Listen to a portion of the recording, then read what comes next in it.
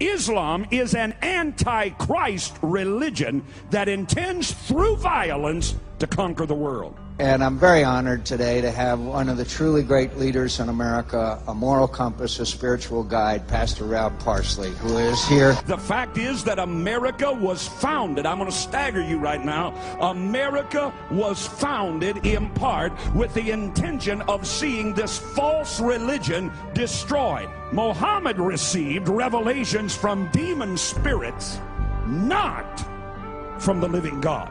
I want to say thank you for being here. I want to thank you for, Rob, for your kind introduction. America has historically understood herself to be a bastion against Islam in the world. For your leadership and your guidance, I'm very grateful you're here, sir.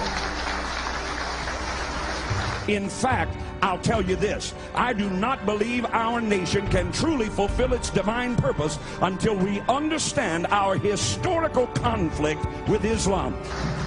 And I want to assure you, he should be talking, not me. When it comes to Islam, now the greatest religious enemy of our civilization in the world, it's dangerous. We were built for the battle. We were created for the conflict. We get off on warfare.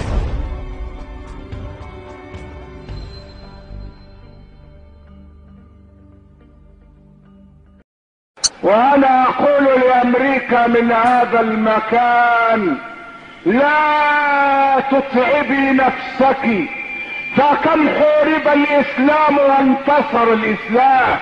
الإسلام لا يحارب يا أمريكا. انظري إلى روسيا من قبلك. روسيا حاربت الإسلام حتى سنة 70، من سنة 55 إلى سنة 70 وهي تحارب الإسلام.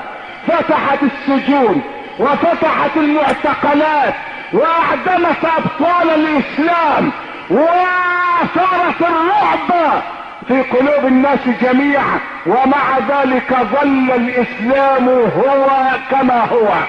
فارحي نفسك يا امريكا، لا تحارب الاسلام، وان اعوانك وعملاءك لن يضروا الاسلام شيئا، لان الاسلام له رب اسمه الله.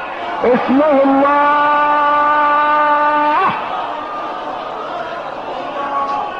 اسمه الله.